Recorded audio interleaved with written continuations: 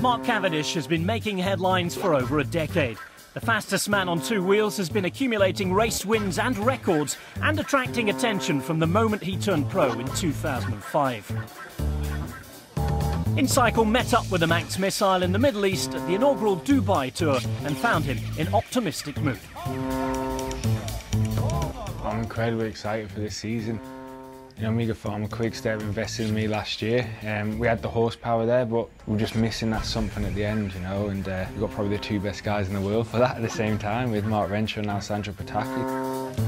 2013 wasn't short of wins, 20 to be exact, but by Cavendish's exalted standards it was a haul that some regarded with relative disappointment. Changes had to be made.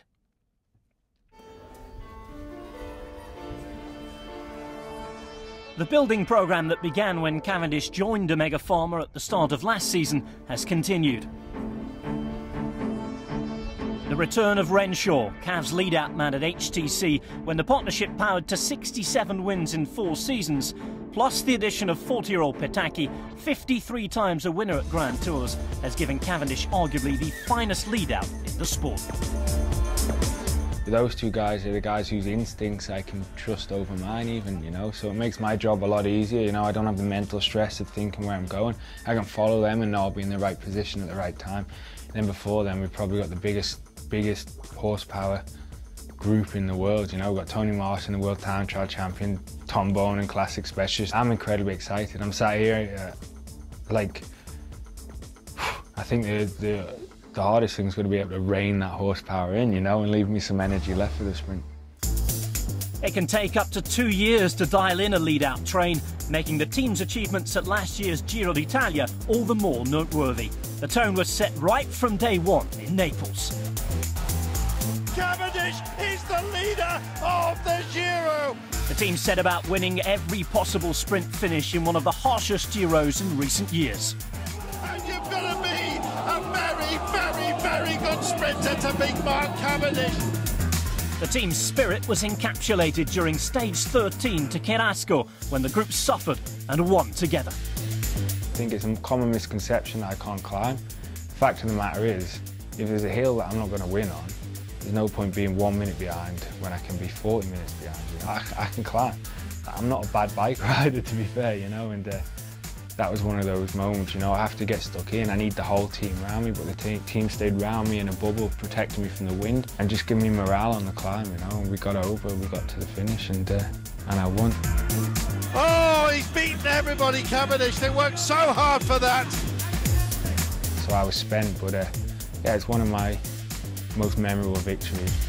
The guys rode with the hearts. More than the legs, they rode with the hearts. They didn't give up, they just gave everything, and that was a beautiful win. A team that just rode and rode and rode, and for one cause, and it worked out, you know.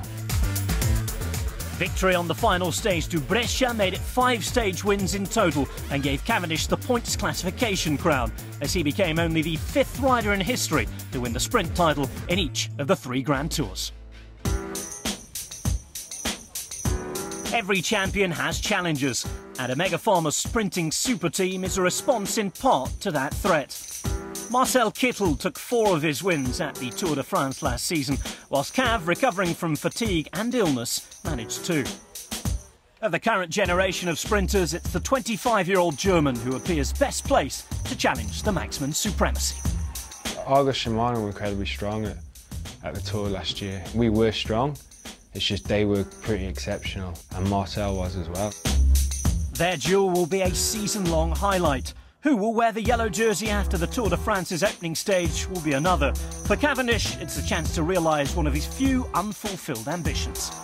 Tour de France is starting in the UK. It's something I couldn't have dreamed about as a kid, you know. To have 3 stages this year, it makes me buzz, it gives me goosebumps, especially the first stage, finishing my mother's hometown in Harrogate. I've never been so excited about one day of the year before in my life. Mark Cavendish's dominance has lasted the best part of a decade, but despite all the accolades and achievements, his desire to keep on winning burns as brightly as ever. I've never looked back on what I've done, even before I was cycling, you know. When I achieved something, I set a goal, I wanted to achieve it. The day after I I achieved it. I set a new goal, you know. That's always how I was, and how I continue to be, you know.